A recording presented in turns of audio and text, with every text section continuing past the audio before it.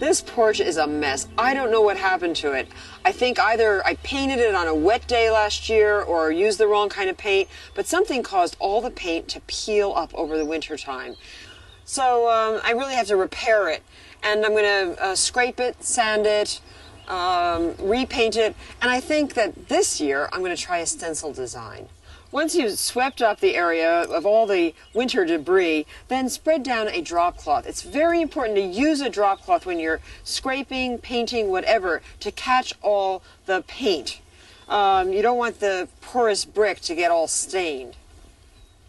These drop cloths you can get at the paint store or at the hardware store. They're excellent, reusable,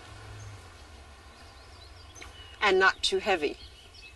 Now we're ready to scrape.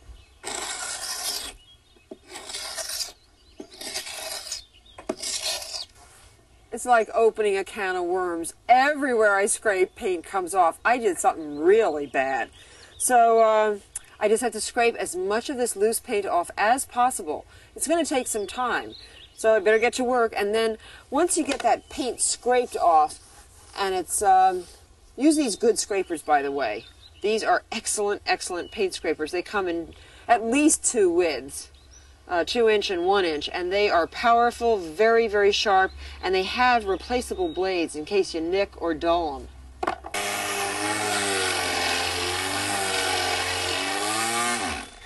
This is a great little finishing sander. It's electric, and you use, to start, about an 80 grade sandpaper after you do your scraping. This smooths out the surface sufficiently for the first coat of paint. Have to do the whole surface though. Make sure you don't miss any parts, the edges, the tops, the sides.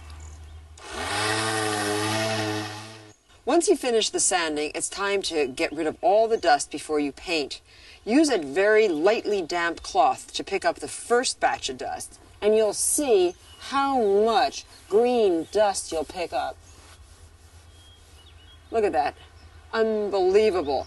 Let that dry and then use a tack cloth. This is bought in a paint store, and what it is sort of like an oily cheesecloth. It's very tacky, that's the name. Keep those rubber gloves on your hands, and then just wipe up, and this too picks up the last bit of paint dust. Now you're ready for painting. I'm using a natural bristle brush for this job. And this is a 3-inch brush. If you like, just take the top of the can and with the brush and clean it off so that you don't have any drips of paint. And then place your top in a dust-free area. Although we bought this paint like yesterday for the stairs, give it a good stir just to make sure that it's all evenly mixed. This paint, because of its hard nature, goes right on the wood or the sanded paint. It does not require a primer. Now, the way that I paint is I hold the paintbrush like this. This is very basic information, but it's kind of helpful to know. Hold it like that and only dip your brush in halfway up the bristles. That way, you're not going to have paint dripping down the handle and down your arm. And always wear protective gloves when you're painting. These are those great surgeon's gloves. Start up on the top level if you're doing a stair. Start and do the deck first and then come down and finish on the bottom stair. Work from the top up. I'm going to move my paint right up to my work area. And I'm using a little rubber pad to protect my knees when I have to kneel. This is a good thing to have. The first strokes of the brush are done in a crisscross fashion to cover the entire surface area.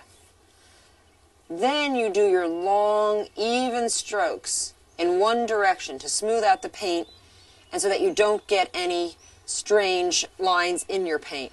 I learned all these techniques from Chester Kulpa, who was my father's cousin and a great fine painter from Poland.